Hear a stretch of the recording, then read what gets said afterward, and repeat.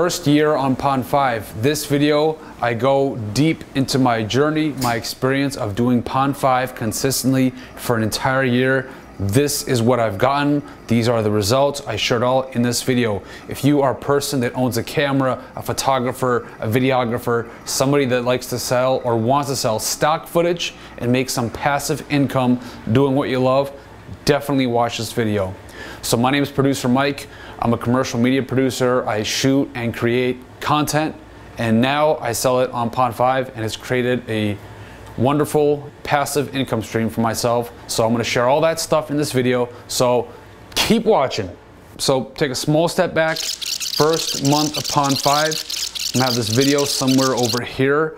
Make sure you watch it if you haven't seen it yet, because in this video I talk about everything that I'm still doing today. So all these tips, all the stuff I mentioned in this video, it's all relevant today. So if you just follow that video and watch the video and do the stuff I mentioned, you will make some money. However, in this video, today's focus, the 1 year of Pond5, I'm going to talk about my experiences and things that I've learned to do and not to do, how to save my time. I've learned what sells, what doesn't sell, and ultimately just how to make more money and make the most use of your time. So right off the bat, I made $4,683.32 over 1 year. I sold a total of 111 clips. That's roughly 42.19 cents per clip. And I uploaded a total of 4,640 clips over 1 year. So that's it, roughly $1 per clip over a 1 year period. You wanted to hear the numbers, you got the numbers. Hit that thumbs up button for me saving your time. Editorial or commercial? Honestly, I don't think it matters. Almost all these clips were editorial, like 95% were editorial. Maybe like a few of them were commercial, but it doesn't matter. Why Pond5? Because Pond5 is the best. Pond5, I love you. You guys treat me with respect, you treat me good, you let me choose my own pricing, and you pay me 60%, and you're super simple, you work with me, you pay me from Ireland. I love Pond5, you guys are great. If you're not with Pond5, get with Pond5. I'm not even affiliated with Pond5. I think so. I don't even work for Pond5, but I love Pond5. You guys are incredible. Pond5, become an exclusive person with Pond5. You guys are great. Thumbs up again and again and again. So for those of you wondering, what does a year of Pond5 even look like? I'll tell you right now, roughly 1,500 hours of everyday consistent planning, preparing, figuring out what we're gonna shoot. Then you gotta get to the shoot, carpool, take a bus, take a train, drive. We drove, spend gas, money, tolls. Get to the shoot, you shoot it. Sometimes you get lucky, sometimes you got some stuff there, sometimes you got nothing there. You never really know. You're always kind of doing the ambulance chase. Like you're trying to find out what the next best thing is. Then after you shoot it, you get back, you get home, you edit the footage for the client, then you edit the footage for yourself, most of the cases. Then you edit the footage for Pond5, then you edit a reel to promote the Pond5 clips, and then you upload it on Pond5. And then once it's on Pond5, you already know you got a title, description, metadata, keywords, collection. Make sure it's all good and relevant and searchable. Once that gets approved, then you promote your reel on like YouTube or all these different platforms, linking it back to the collection where people could buy your footage. So you got all these different components just to get these stock footage clips. A lot of work involved, a lot of stuff behind the scenes. It's not just shooting goofy, silly videos and shooting grass and birds and trees. If you want to make money doing this, you got to take it seriously. You got to get out there and shoot relevant content. So what's the easiest way to find out what's relevant?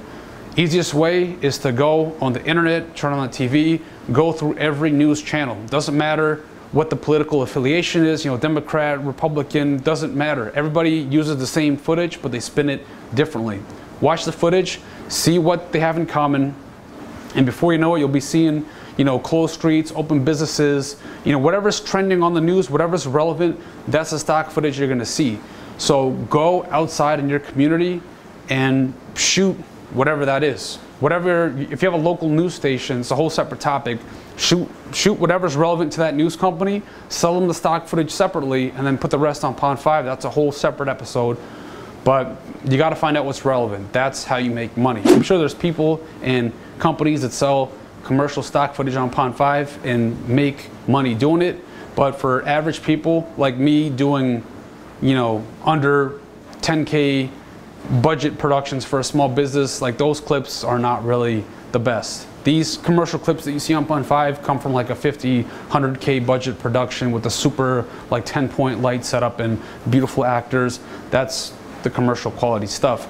I barely sold any commercial stuff. My bread and butter came from the editorial footage. And now everybody asks about, oh, you got to get release forms and stuff. You don't need none of that. For editorial footage, you don't need any releases. It's out in public, it's out there, it's editorial. For commercial, yes, you got to get releases, otherwise you can't upload it as commercial. It'll automatically default to editorial, or it'll just reject it. So for commercial, you need releases. For editorial, you don't need any releases. I tried mining a couple projects, and what I noticed was my mined content was all 1080p, and a lot of it was from when I started my career, so the stuff was just garbage, it was shaky, it was just blurry, unusable. Or what happened was you start rewatching all your old footage, and then you end up spending all this time just watching it and rewatching it and kind of like reminiscing. What are you gonna do? Oh, fuck. And the drone is right there, it's in the tree, fuck. I hit my head, yeah. I mean, I just fell 50 feet out of the fucking tree. So you get nothing done. I probably spent like 25 hours just to get like 5 mine projects. And then these mine projects barely sold, when at the same time I had all this coronavirus stuff selling like a lot more quicker. So I'm like, you know what, let's just focus on the corona. Maybe we'll do the mine stuff another time. But real quick, if you're a hobbyist and somehow you're sitting on old niche footage of an old archived event or just some archived historic moment, some kind of just real special thing, maybe it's worth mining. Maybe it's worth spending a couple weekends going through and uploading it. You might be sitting on a gold mine. You might be sitting on a gold mine that'll cash out in a few years, 10 years, the Pond5's still around. It still might be something. I'm not trying to downplay you, but it's a lot harder to make money with this if you're a hobbyist. You need to be a professional person. So how many clips does each project usually net me? What I mean is every time I do an upload to Pond5, I consider that a project because it's a separate shoot. And each project usually gets me like 50 to 150 clips, depending on how long I was there. So how do I edit my clips, do the metadata? Do I go one at a time individually? Do I do a bulk edit? What's the best way? I'll tell you this, when I started in April and May, that was when I went hardcore Pond5. That's when we just lived and breathed Pond5, where we individually edited every single clip. We specifically tailored every single description and title. It was just tedious and meticulous, and it was e-labor. That's exactly what it was, just the most tedious thing in the world. And the reason, I'll tell you this, the reason I stopped doing it individually is because we spent so much time and energy and effort on these individual clips, when at the same time we had clips that we did just a kind of a lazy bulk batch edit. I'm not saying to half-ass it, but I'm saying it's the lazier way of doing it. Maybe it takes you like 15 minutes to do like 10-15 minutes to do a batch edit compared to 10-15 minutes per clip. So what happened was my batch edit clips were selling when my individual clips that I gave so much time and attention to, they were not even selling or moving or getting any views. So that's why I decided just to stop individual editing the clips and just batch editing smartly. You got to research all the keywords, research the descriptions, make sure what you're writing is accurate and relevant. Do a little bit of research, but the batch edits so far have gotten me the most return and saved me the most time. And really, the batch edits are really the only reason I continue to do Pond5 until this day. Totally frank, if there were no batch edits, I would not be doing Pond5 because it's just too time consuming. So check this out. If you guys give this video 100 likes, I'll make a separate video, a full tutorial, screen sharing my tutorial of how I batch edit my clips, what my thought process is, how I think up the keywords, how I do my research, how I find all that stuff. I'll make you guys a beautiful tutorial how I do the batch edit. 100 likes. Let's see it happen. So just keep going up and up and up. Make another YouTube account if you have to. Just Pricing. Everybody is asking about pricing. How much do I charge? What's this worth? How much is this? How much is this? 10K, 5K, 1080 drone. I've tried a lot of different prices. And from what I found working consistently is for 1080p footage, I price it at $79, 1080p footage. If it's like a good clip, it's like, you know, if it's a good clip, like 15 seconds, something's happening, it's relevant, $79. If it's kind of a mediocre 3-second, 5-second, kind of a mediocre quick clip, I'll sell it for 50 bucks. Now, if it's a 1080p clip that is almost a minute, it's interesting, it's, you know, very well shot, it's a good clip, I'll sell it for up to $149. So my pricing structure for 1080p clips is $49 for mediocre clips, $79 for good clips, and $149 for really good clips. That's 1080p. For 4K footage, I start it at $149. No matter what, I start at $149, then $199, and then $249 if it's like really, really good. But nearly all my 4K clips, just $149. And I have drone footage, which is also 4K, and I price my drone footage starting also at $149 if it's just really mediocre, just basic drone footage. But if it's like a really nice, like cinematic shot, I'll do maybe like $199, $249, depending on what's happening. Because I thought about it, you know, a lot of the drone footage on Pond5, it's mediocre. It looks like a surveillance camera in the sky. It doesn't look good. It's shot very poorly. It's overexposed. The FPS is wrong. So if you're somebody that can properly expose your shots, color grade it correctly, you shoot at the right frame rate, and your shots are framed well and look cinematic, there's no reason you can't sell your clips for the skill that you have. Also, keep in mind for drones, you need to have the drone license. Pond5 isn't gonna ask you if you have it, but down the line, if you know the FAA come looking for it, you're gonna get slapped with $5,000 fines. So I got my drone license. I know the amount of work and time it took to get it. I know how much my drone is worth. I know it didn't take me a day to learn how to fly it. Well, I have a fucking 50-foot tree. I'm still here. Mom said that she's more traumatized than me. That's why I charge more for my drone clips. Because if you're good, you gotta charge more money. That's how it is. Sometimes I'll have a clip that is so hard to get. It's like a once in a lifetime thing that will ever happen. Freedom! And I know that like nobody else has that angle or no one's gonna get it. I'll price those clips like $349, $499. You know, like, hey, if it's like a super celebrity or something, like I haven't sold it yet, but I know my worth. I'm not gonna sell it cheap. So if you got something good, sell it good. So April 2020, this was our first month on Pond5. It's when we went hardcore, all out, 300 hours, we went crazy. This month we made $468.45. All the footage is related to the coronavirus pandemic, closed businesses, empty streets, hospitals, graffiti, all related to coronavirus. That was the month of April. Let's go to May. May, we're still going hardcore, still coronavirus. This month we made $588.02, bunch of empty streets, shopping, financial crisis, Wall Street, all related to the pandemic stuff you see on the news. Okay, now we're in June 2020, made $464.27. First month we actually started to go down. What happened in June was we decided to take a break because the day and night hardcore Pond5 was just too much effort. It takes a toll on you, especially when you're seeing all this dramatic, you know, stuff every day. Coronavirus, ambulances. At one point, we even saw like these wargs and tents. It's not pretty. We've seen all this stuff you don't want to see. Decided to take a break, go on vacation, do a road trip, be a digital nomad, see what that lifestyle is like. It wasn't that good, didn't really work out. Vacation was great, digital nomad, not so much. But that time in June is when I decided to invest in a professional camera. Picked up the G9, I bought a gimbal, I bought a drone, Mavic 2 Pro, and I started exporting my footage in the highest bit rate to future-proof myself. That was my main reason behind buying all this stuff.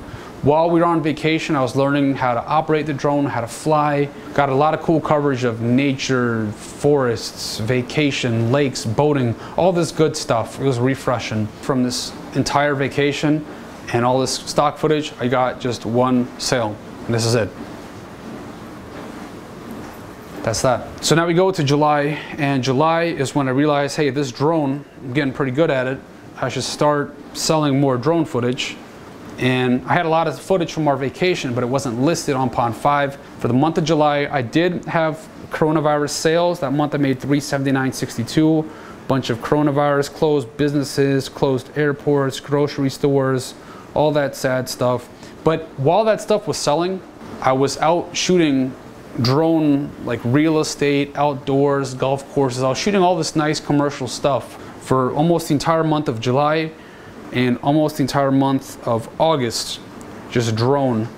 Speaking of August, this month I made $335, and the first clip we sold was one of our goofy originals from our first ever production from back in March 2020.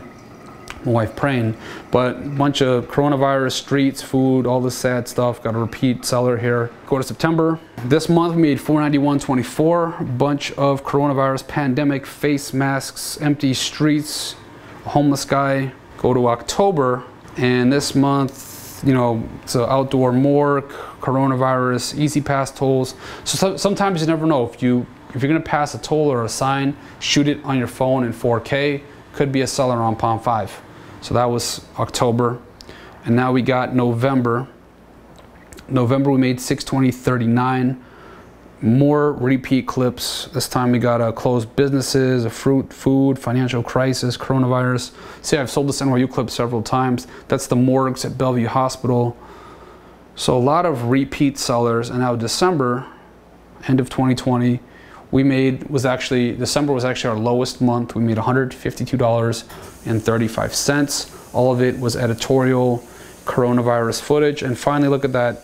I sold one of those BMX biker clips from April. So I also only sold one. But as you can see, you know, oh, look at this. And then I sold one clip of my friend, Croatian Unicorn. It's just a one clip of her next to these closed businesses. I sold almost very few clips of her.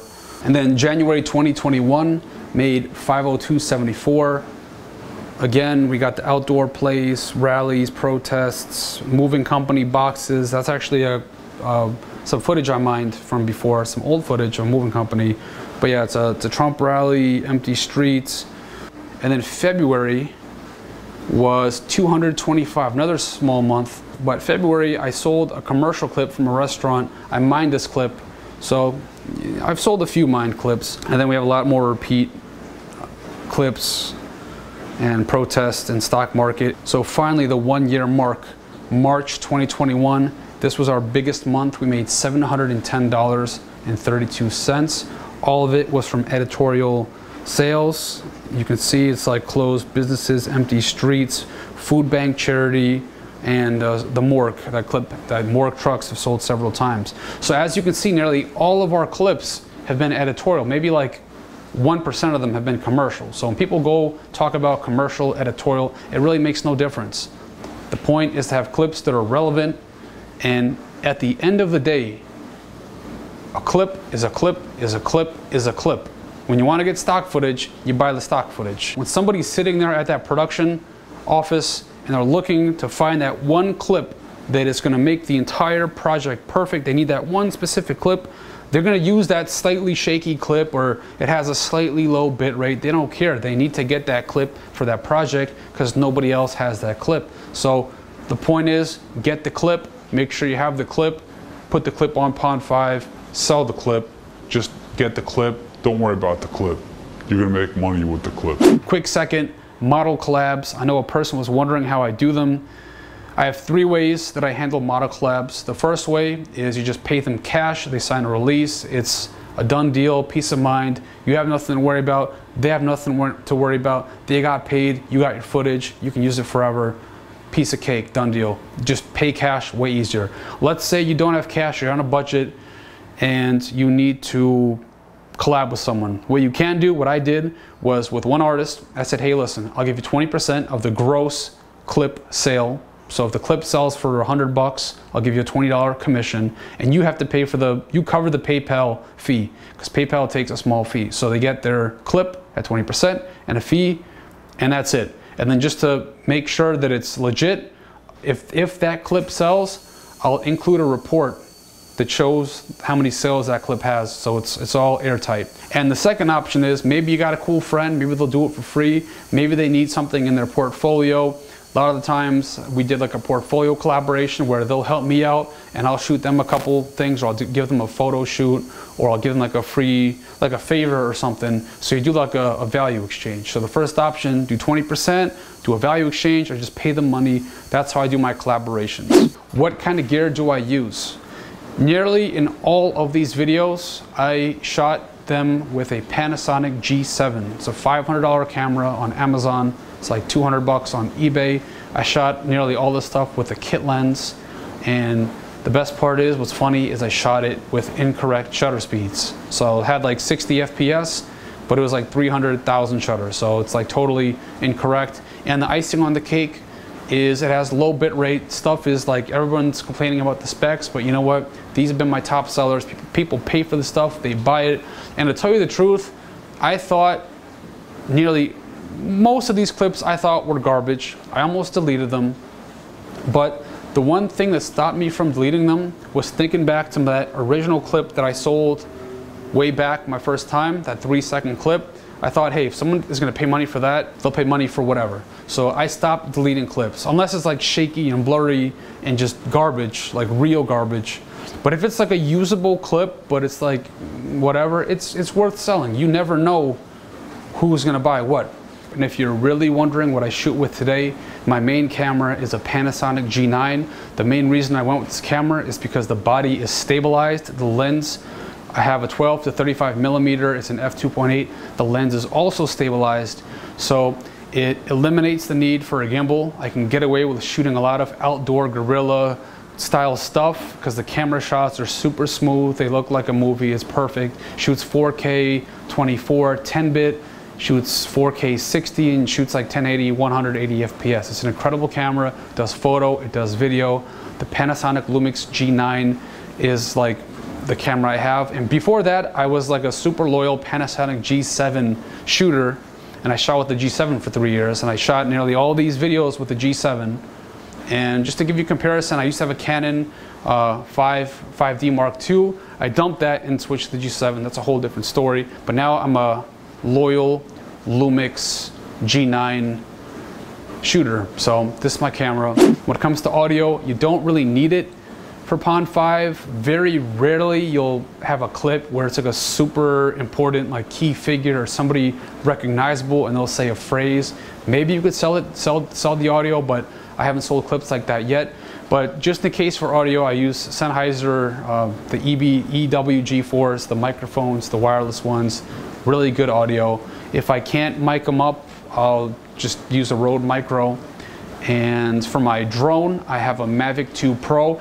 I almost bought the cheaper one, the Mavic 2, but I figured, hey, if I'm gonna sell stock and do this professionally, let's just invest and get something good. So I bought the Mavic 2 Pro because it shoots 10-bit, it's D-Log, you can do incredible color correction, and when you put the filters on it, it looks like a movie. So these are all cinematic shots I've done with this drone.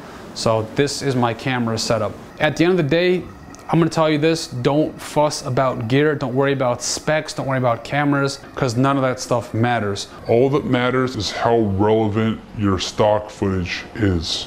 Because you could be shooting, you know, something with your iPhone, which I've actually had iPhone clips sell because somebody needed that clip and there was no other version of it, just my iPhone version, so they bought that clip. So don't worry about your gear. Work with whatever you have and just get good at whatever you have. I shot with that G7 for 3 years, and that's what I did, and that's how I made a living, was with a Panasonic G7. So work with what you have, you'll make money. When the time comes, you'll buy better equipment, you'll upgrade, it'll all work out. So don't fuss about gear and specs, none of that stuff. One person even asked about bit rate and compression, and like I said, nearly all of my footage has been just G7, low bit rate, just mediocre stuff, like web quality stuff, but it's being bought by news networks on documentaries, Vice, all these big networks have bought my footage. I've even seen some of my clips on their channels, been on television. So that stuff doesn't matter. When somebody needs a clip, They need the clip, they need the clip.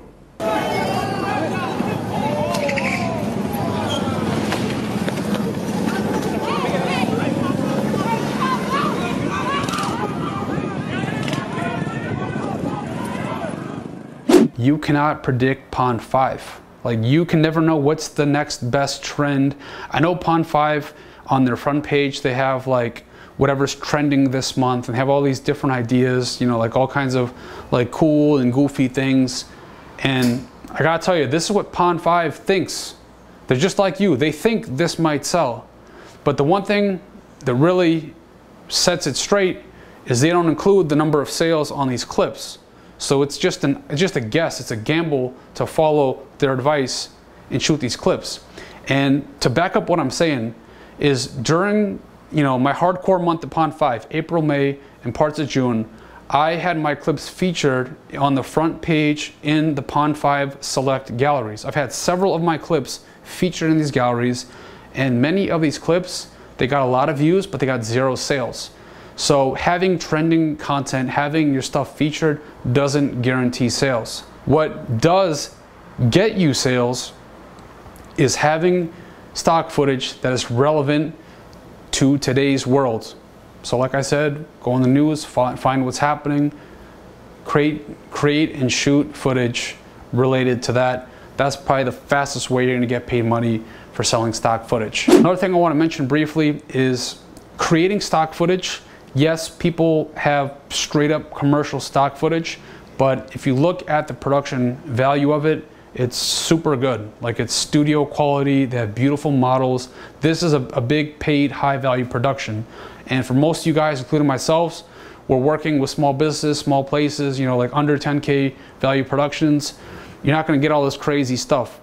So to go and try to do like a stock shoot, like, you know, in like your apartment, you know, maybe you'll sell something, but for the realistically, you're not going to sell nothing. And if you do, you'll sell one clip over the course of the entire year, like I did. I'll try to find a clip and then make $20. So to do a stock shoot, it's kind of like just for fun, just chilling. If you sell something, you sell something, but don't look at it as a way of making money. Just look at it as, hey, let's have fun. But if you are a professional production company and you do have a studio with models and all this stuff, and you do have access to all this high grade equipment, then yeah, go for it. Might as well make some side money. Another reason that I don't follow Pond5 trends or try to come up with my own stock ideas and my own trends is because it's like when you try to think of your own solution. Like, you meet all these, you ever seen these entrepreneurs, they think of a solution to a problem that doesn't exist.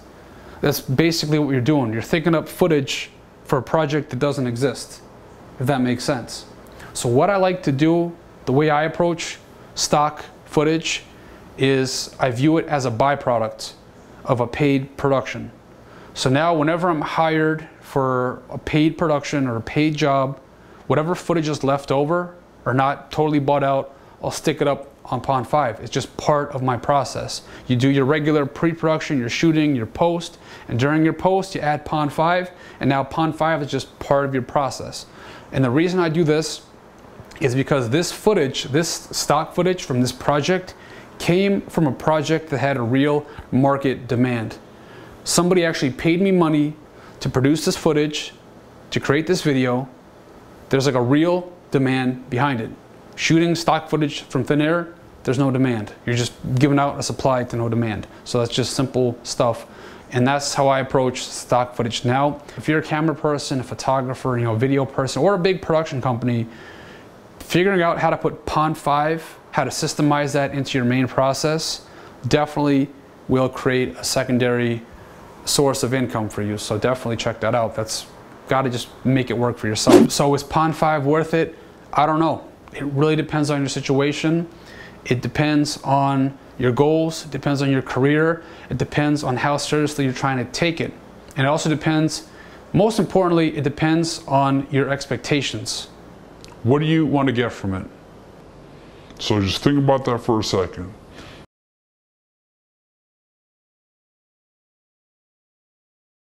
But I'll tell you this, whether you make money on Pond5 or you barely make any money, if you do this consistently, you will 100% learn to value your time. You'll learn how to work smart. You'll even get better at your craft. You'll get better at shooting. You'll get better at working with people. You'll get better at production, at shooting and editing. You'll sharpen your craft, and the result of sharpening your craft is you'll become a better photo, video production person. You'll get better at what you do, and you'll start making more money, and it all starts to build and compound.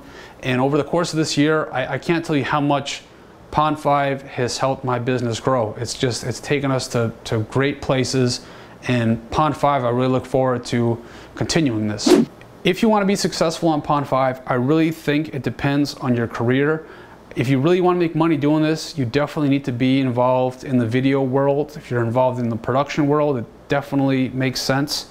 If for a place that is pumping out content on a weekly, monthly basis, that has new stuff to upload, if that's you, you can definitely make money with Pond5 starting today. If you got a daily, weekly, monthly supply of stuff to post, you can do this.